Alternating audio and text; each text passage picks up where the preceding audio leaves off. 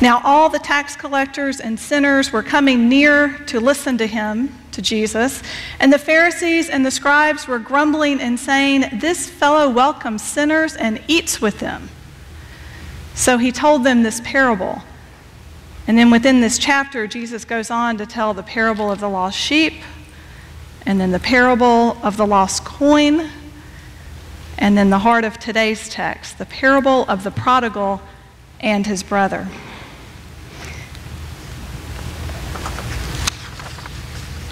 Jesus said, "There was a man who had 2 sons. The younger of them said to his father, 'Father, give me the share of the property that will belong to me.' So he divided his property between them. A few days later, the younger son gathered all he had and traveled to a distant country, and there he squandered his property in dissolute living. When he had spent everything, a severe famine took place throughout the country, and he began to be in need. So he went and hired himself out to one of the citizens of that country, who sent him to his field to feed the pigs. He would gladly have filled himself with the pods that the pigs were eating, and no one gave him anything. But when he came to himself, he said, 'How many of my father's hired hands have bread enough and to spare? But here I am dying of hunger. I will get up and go to my father, and I will say to him, Father, I have sinned against heaven and before you. I am no longer worthy to be called your son. Treat me like one of your hired hands.' So he set off and went to his father. But while he was still far off, his father saw him and was filled with compassion. He ran and put his arms around him and kissed him. Then the son said to him, 'Father, I have sinned against heaven and before you. I am no longer worthy to be called your son.' But the father said to his slaves, 'Quickly, bring out a robe, the best one, and put it on him. Put a ring on his finger and sandals on his feet. And get the fatted calf and kill it. And let us eat and celebrate. For this son of mine was dead and is alive again. He was lost and is found.' And they began to celebrate. Now his elder son was in the field. And when he came and approached the house, he heard music and dancing. He called one of the slaves and asked what was going on. He replied, 'Your brother has come, and your father has killed the fatted calf, because he has got him back safe and sound.' Then he became angry and refused to go in. But his father came out and began to plead with him. But he answered his father, 'Listen, for all these years I have been working like a slave for you, and I have never disobeyed your command. Yet you have never given me even a young goat so that I might celebrate with my friends. But when this son of yours came back, who has devoured your property with prostitutes, you killed the fatted calf for him.' Then the father said to him, 'Son, you are always with me, and all that is mine is yours. But we had to celebrate and rejoice, because this brother of yours was dead and has come to life. He was lost and has been found.'" This is the word of God for the people of God. Thanks be to God. Let us pray.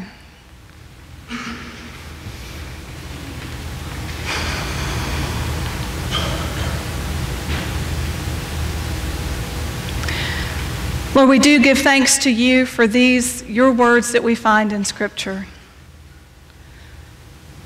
Lord, let our hearts be open so that it's your word that settles there, drawing us closer to you and to your will for our lives. Amen. We are well into the season of Lent at this point. And I hope it's been a season of joy for you, deep joy, a time of prayer and study, perhaps even a time of fasting in one form or another. Those of you who have experienced our prayer guides that we've included in our bulletin from week to week. I hope that has been a helpful tool. I hope that it's helped you to explore some new ways of praying and some new encouragement for intentional time to listen for God, to experience God's presence. This week's guide that's toward the back of the bulletin offers the invitation for an eyes wide open prayer using art as a visual focal point. Now, you can do this with any form of art or iconography, but included in your bulletin is a small image of a painting by Rembrandt titled The Return of the Prodigal Son. It portrays the family from the reading from our gospel text. It's a moving and compelling scene. Much has been speculated, studied, and written about this story, and particularly about this painting. Henry Nouwen first saw this painting in the form of just a poster on a friend's wall and was so drawn to the work that he eventually traveled to the Hermitage Museum in St. Petersburg, Russia, where he was even more mesmerized by the beauty and the imagery within it. And then he wrote a book of the same title, The Return of the Prodigal Son. In the book, Nouwen parallels his own spiritual journey and life struggles with his deepening understanding of the gospel text and of Rembrandt's life and his own struggles and of the imagery within this painting. Nouwen first saw the painting during a transition period in his own life, and he identified at the time most intensely with the younger son, the prodigal son. And Nouwen writes, "I had wandered far and wide, met people of all sorts of lifestyles and convictions, and become part of many movements. But at the end of it all, I felt homeless and very tired. When I saw the tender way in which the father touched the shoulders of his young son and held him close to his heart, I felt deeply that I was that lost son and wanted to return as he did, to be embraced as he was." Later, a friend's suggestion that he was more like the older son led Nouwen to ponder that possibility. And he writes, "I came to see how I had lived quite a dutiful life. When I was 6 years old, I already wanted to become a priest and never changed my mind. I had never run away from home, never wasted my time and money on sensual pursuits. For my entire life, I had been quite responsible, traditional, and homebound. But with all of that, I may in fact have been just as lost as the younger son. I saw my jealousy, my anger, my touchiness, doggedness, and sullenness, and most of all, my subtle self-righteousness. I was the elder son for sure, but just as lost as his younger brother, even though I had stayed home all my life." Finally, a friend challenged Nouwen that, whether you're the younger son or the elder son, you have to realize that you're called to become the father. Well, that's the image and the call he resisted most, and I think perhaps it's true for us as well. I've had my own experiences of wandering from home, leaving my family of origin, even times in my life when I've wandered from my spiritual home in God. I've also had my experiences of being the dutiful and responsible one. In fact, the whole of my life is weighted more in that direction, more towards the role of more of an elder brother. And like him, I've had my moments of resentment and jealousy toward those who seem to get ahead or seem to get more attention, even when they don't quite seem to deserve it. I'm guessing that if you take some time to ponder your own life experiences, you might discover that you have the ability to identify with both sons, the wandering son and the responsible, homebound son. But what about the father figure? The Father's welcome and embrace of his Son demonstrates God's constant readiness to welcome and embrace us. Again, from now on, the Father's love does not force itself on the beloved.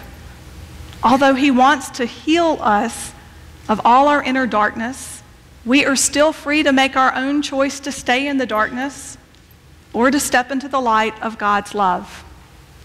God is there. God's light is there. God's forgiveness is there. God's boundless love is there. What is so clear is that God is always there, always ready to give and forgive, absolutely independent of our response. God's love does not depend on our repentance or even our inner or outer change. Well, no wonder it was difficult for Nouwen to see himself as the Father, that kind of figure. I mean, can any of us imagine loving so selflessly, so unconditionally? Can we ever comprehend the magnitude of God's expansive love? Well, the person I know who has come the closest to that is Celeste Ray. Celeste's God is big, big, big. Celeste has the biggest, deepest, broadest, most illuminating and expansive understanding of God than anyone I've ever known. Her understanding of God is a God of love, unconditional love, and ever-creating love. Now, one of the books that I happen to know Celeste has read and reread a number of times over the past several years is Philip Newell's The Book of Creation, An Introduction to Celtic Spirituality. And in it, Newell reflects on the creation story from Genesis. That's a nice little intersect, right, with our fabulous music from today. Each day explores a different aspect of creation as a manifestation of God, revealing a divine presence at the heart of everyday life. Divine presence in me, divine presence in you, divine presence in every living thing, every animal and tree, every bird and flower, every ocean, stream, and rock. God within us and God among us. That's big. That understanding of God, that big understanding of God, might just break down the barriers, real or imagined, between us. That kind of presence and love might draw us to be more present, attentive, and loving to one another. Even, especially, the others who are difficult to love. Those who disappoint us, those who wander away, those who, for whatever reason we have decided don't really deserve our attention or our love. To claim this big understanding of God, we have to let go of our small view of God. You know, the God we tend to construct more in our own image rather than the other way around. The God we tend to box in and try to contain. Religious life together is very much about deepening our understanding of God. It's about living a life in right relationship with God and in right relationship with one another. But I'm convinced that to really do that means living with this strong and constant tension. This tension between our longing to know and study and understand God better and our constant willingness to let go of our own limited understanding. To let go and let God means to let go completely, trusting that God is present beyond our comprehension, knowing that God loves us boundlessly, and putting our faith in God, the fullness of God, God our Creator, God in Jesus, our Redeemer, God in the Holy Spirit, our Sustainer and our Guide. And it means perhaps most of all the willingness to receive the extravagant gift of God's love, which then allows us to love a little more like God. So why did Jesus tell these stories of lost things? Lost sheep, lost coin, lost son. Well, if you remember, he was responding to and challenging the religious leaders of the day, inviting them to adopt a more divine point of view, inviting them to receive and to share God's abundant hospitality, inviting them and us to welcome rather than exclude.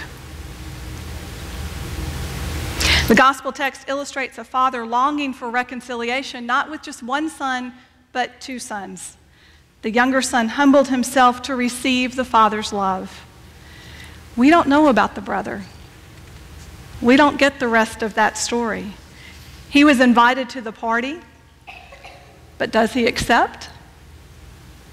I hope so. Will we? Will we return home? Will we cease our wandering, let go of our resentments and jealousies and fears, let go of the box we try to keep God inside of? Receive the gift of God's expansive, unconditional, big, big love? I hope so. Amen.